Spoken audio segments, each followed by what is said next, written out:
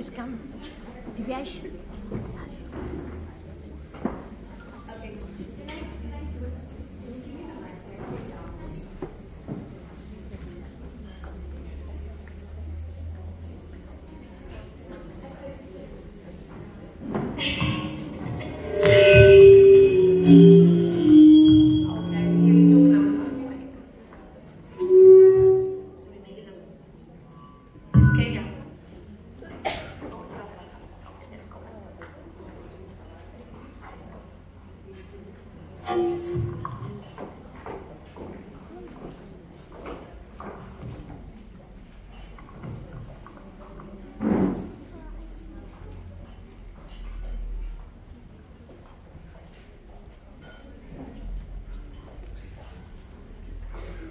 Bismillahirrahmanirrahim.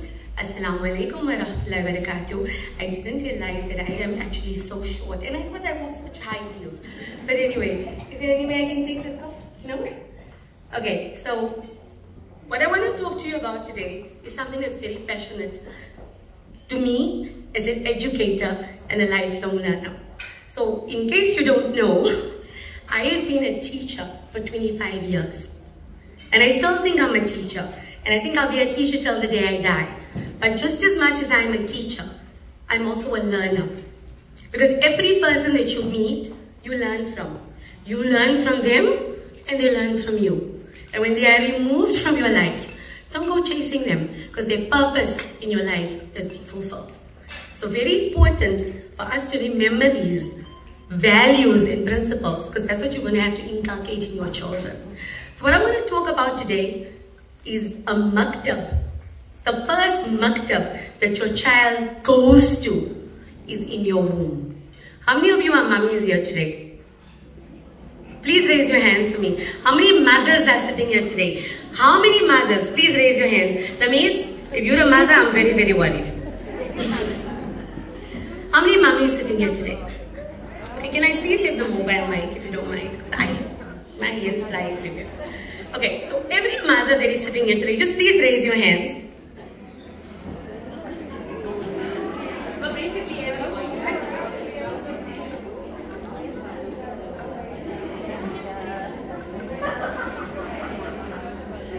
Okay, basically everybody.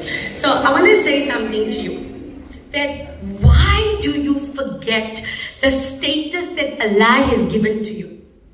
Under your feet is Jannah and you forget. Under your feet lies paradise. But no, you want to bring up children according to social media. You want to bring up children according to society. You want to bring up children under this terrible disease that the world suffers from. No, actually not the world, because a lot of people are empowered. I think the greatest sickness that the world suffers today from is called what I call Loko Ho Ke Hai Syndrome. It's called what will people say. But as mothers, how many of you ask yourselves, what will Allah say? What will Allah say to me on the day of Qiyamah when Allah says, what did you teach your son and daughter? Did you teach your son and daughter to read Salah? Did you teach your son and daughter to read the Kalima? Did you teach your son and daughter to make khidmat of the elderly? Did you teach your son or daughter to make salam? Did you teach your son and daughter to be kind to everyone, not just Muslim people? Because Nabi Sallallahu Alaihi Wasallam taught us to be kind to all of Allah's creation, including animals, including plants. You know, something that's very disturbing is sometimes when we see children, and coming from a teacher background, sometimes we'll hear people say, stop acting like animals. But you know what I want to say to people who say that? Don't insult the animal. If you ever observe the animal kingdom, do you see how the mother looks after her child? Who taught her how to be a mother? Google? Her gynecologist? Books? It's an instinct that Allah gave every woman. I'm not a mother. I've never given birth to a child yet. Allah knows best. But subhanallah, my husband reminds me that you are mother to thousands across South Africa and the world. Because Allah shukr, I train children across the world to be confident public speakers. I do life coaching, and I'm a teacher. So it tells me you're not just a mother to one person, you're a mother to many. But I want to remind you of the duty, the obligation that Allah gave you. Whether your child is 5 months, 15 years, or 55 years, you are a mother until your eyes close. And you are responsible for your child's upbringing. You are responsible to educate your child and remind them of Salah. Remind them to make khidmat. Remind them to be good Muslims. Not for the community, not for society, but for Allah. Remember when we talk about a child, and we say, you know, when he or she is born, he or she will do this, or he or she will become this. But the child is already alive in your stomach. That womb, in your womb, that child is already learning. They call it the absorbent mind. Medical science found that out now. Nabi Sallallahu Alaihi Wasallam told us that 1400 years ago. Remember when they say children become hufaz or hafida, and they say teach it to them when they are young, because they are able to memorize. The ability for a child to memorize from birth to 6 years old will never ever come again in their life. That ability. And that's how they learn. If you reading Salah, that little boy or girl is going to mimic what you do. Am I right? If you are showing kindness to everybody, is that boy or little girl going to mimic you? I mean, think to yourself, how many times the mummies that are sitting here that your little daughter was walking around in your sandals? Come on, be honest. While you may be busy cooking, and then your daughter is, maybe just observe your daughter, your son, and they start talking like you, and they start mimicking you. Because to a girl, the most important woman in her life is who? Her mother. Yeah, she's going to probably hate you when she's a teenager, but it's just a phase. Once she gets married, becomes a mother, you are her best friend. So if you're going got a teenage daughter now, just chill. It's a phase. Right. Eventually your daughter will become just like you. I can guarantee you that. But for a son, his first love, the first woman that he will fall in love with is his mother. And if his mother doesn't set the benchmark for him of how to treat other women, how to treat his sister, how to treat his future wife, where is he going to learn it from? So you, as women sitting here, as mothers, you forget the power that Allah has given it to you. When you sit in that musalla, how many of you make dua for yourself first? You make dua for your children, am I right? Am I right? Allah Pak ke loko ne suki rakhe, Allah Pak ke loko ne tandosi de, Allah Pak ke loko ne haru rakhe. Am I right? For those who don't understand Gujarati, keep them well, keep them healthy, keep them successful. Because that's what mothers do. They put the needs of others first. And it's not something learned by anyone. It's a natural instinct. Like I said, when we say, don't act like an animal, please don't insult the animal. Watch how animals react around their children.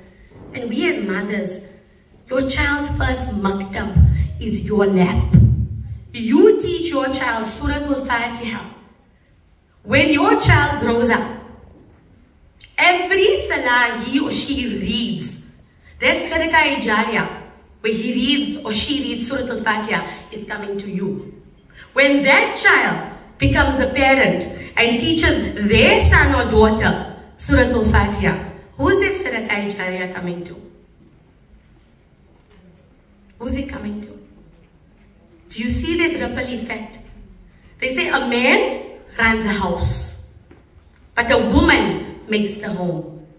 That is why in Arabic, because we are Muslim, there's no such thing as Indian Muslim and Malay Muslim and Brazilian Muslim and Japanese Muslim. We are Muslim, period. We are Muslim. And we need to grow ourselves, because it's never too late to change. Every moment that your eyes are open, you have an ability to make a difference. Allah didn't take you yet, because you got a job to do. And your job is to remind yourself, I am a Muslim.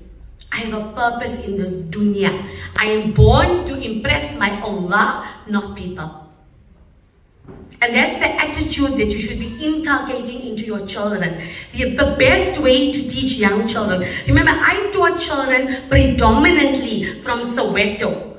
I'm a grade 1 foundation-based specialist teacher, grade 1, 2, 3. A lot of these children don't come learning English. But you know how they learn? Through your actions. So if I say, you must wash your hands before you eat, are they going to listen to me? Or if I wash my hands before I eat, which one do you think they're going to do? Children learn more from what we do rather than what we say. You get people complaining, my son doesn't look after me, my daughter doesn't do this for me. I mean, I'm a life coach. Trust me, I know everybody's problems. But I have a duty. I have a duty to assist them because this is the path that I've taken. And lots of times I told them, so your son is how old? Oh, he's 25. Oh, and he doesn't listen to you? No. When did he start not listening to you? Oh, you know, son's does that. I'm like, oh. So at 25, he's not listening to you. Why would he listen to me? I'm not his mother. Who taught him to be rude? Who taught him to be lazy? Who taught him to not have manners? Who taught him to not read salah? And then we want to complain, my child doesn't do this, my child doesn't do this.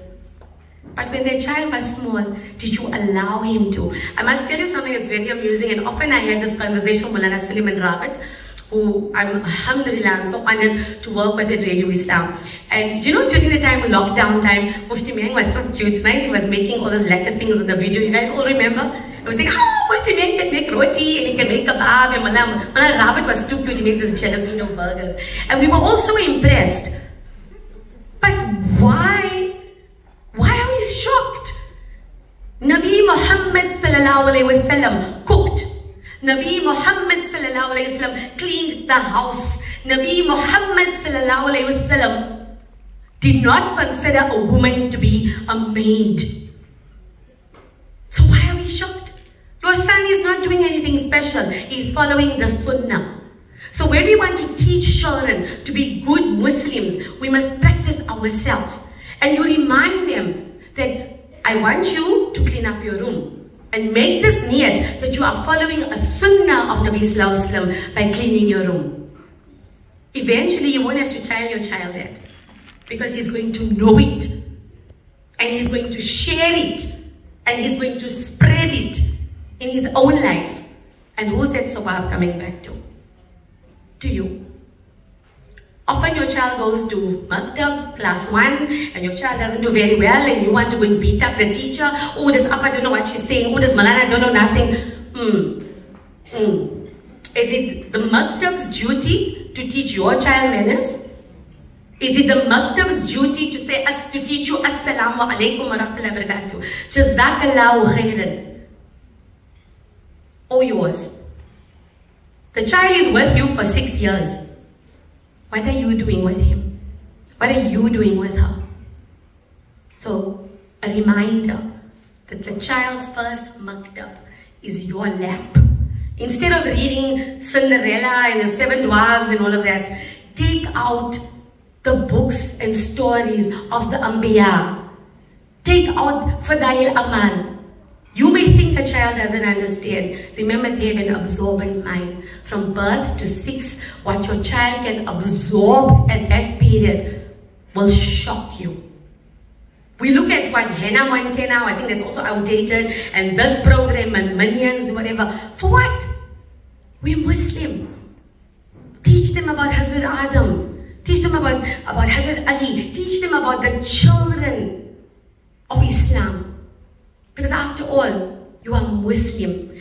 Teach your children you are not defined by society. Stop worrying what people say about you. Because human beings are fickle. Today they like you, tomorrow they don't. Half the people don't like themselves. It's the truth. I'm too fat, I'm too this, I'm too that, I'm too that. Half the people don't like themselves. So if they have an opinion about you, you might just say, Alhamdulillah. Somebody says something good about you, Alhamdulillah. Somebody says someone bad about you, Alhamdulillah. All praises are due to Allah. Teach your children, don't worry what people think of me.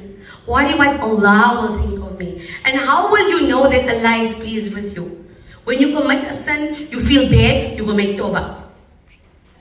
When it's time for salah, you don't need to be going told, go and read namaz. Your son or daughter will automatically go, get there, musalla, and read salah. Because why?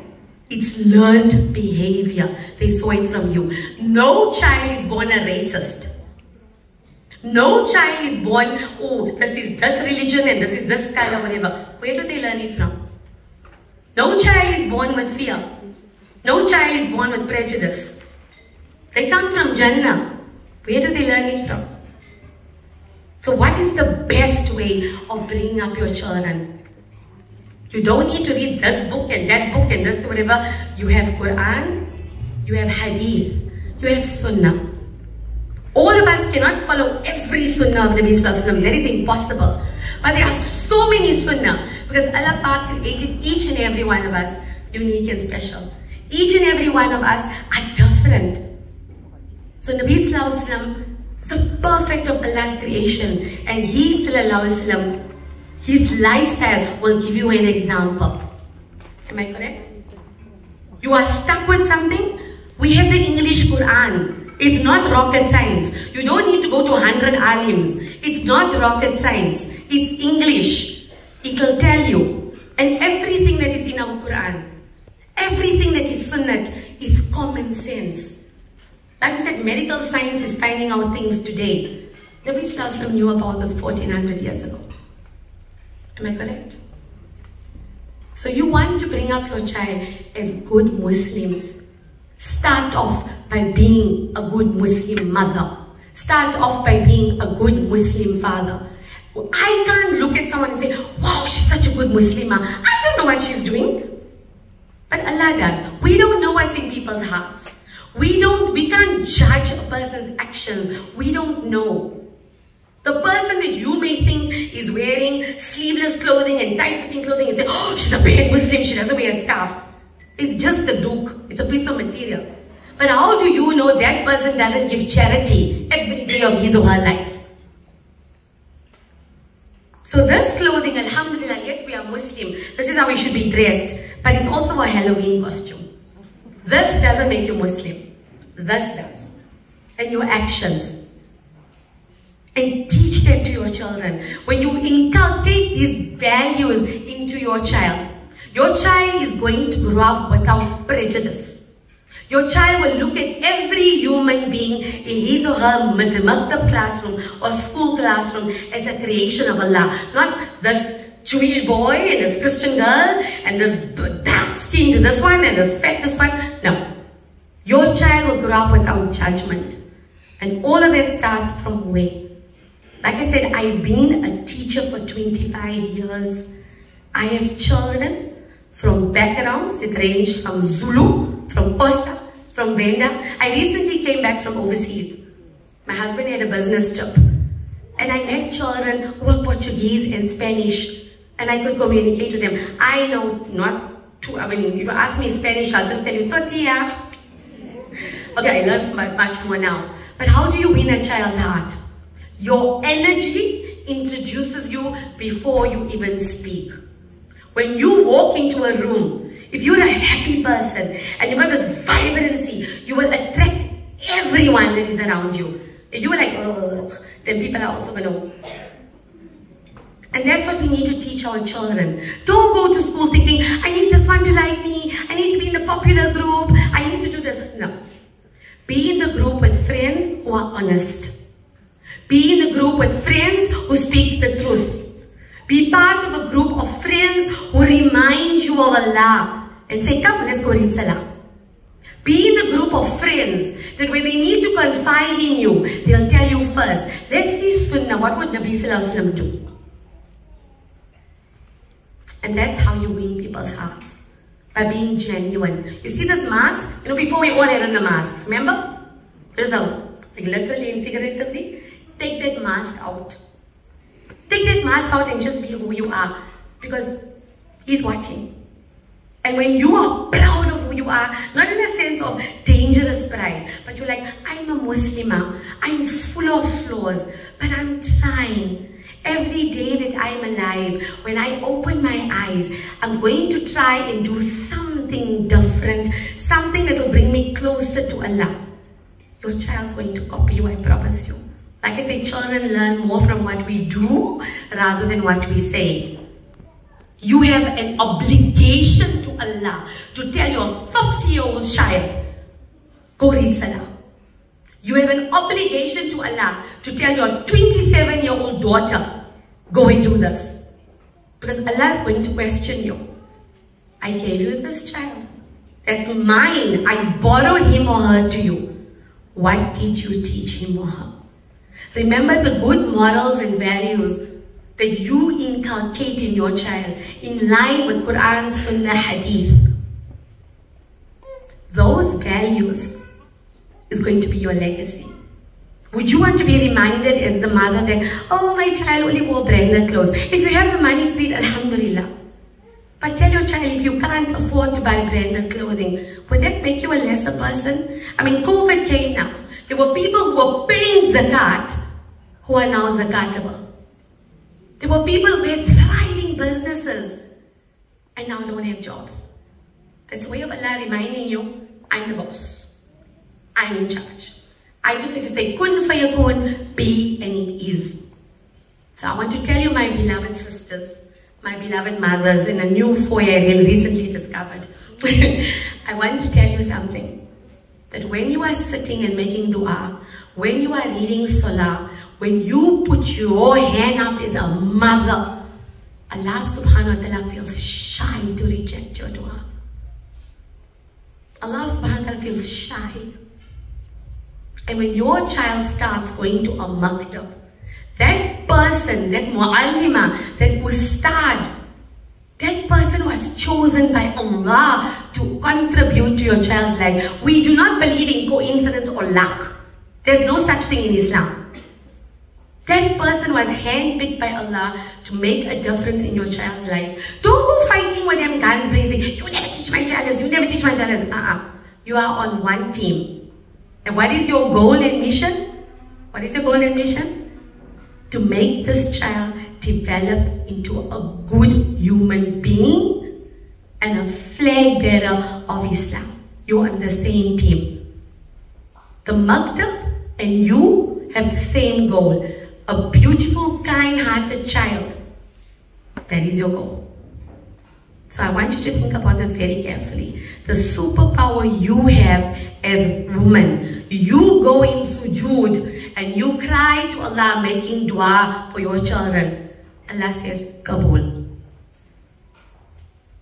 So if you can, I'm asking you nicely, when you go home today and you're going to make salah, please make dua obviously for yourself first, which I doubt you're going to, because it's first going to be my child, then my husband, and because that's what mothers do. They put everybody first, because that's how Allah made you. But if you can, please make special dua for me. Please make special dua. Subhanallah, I've been blessed. I got 3 mothers. I have my biological mother, who's very, very sick right now. She's been diagnosed with dementia. 70% of her brain is not functioning. I got that news yesterday. Then I don't say mother-in-law. I don't believe in such rubbish. There is some English Western term. That is also my mother. Please make dua for her as well. So Zubaida, Ruqayya, and I have another woman who is so phenomenal in my life, whom I also consider as a mother figure. Her name is Haba Musaji. So please make dua for me, my 3 mothers, every mother in the world. And don't forget yourself. Jazakallahu khairan. Assalamu alaikum wa rahmatullahi wa barakatuh.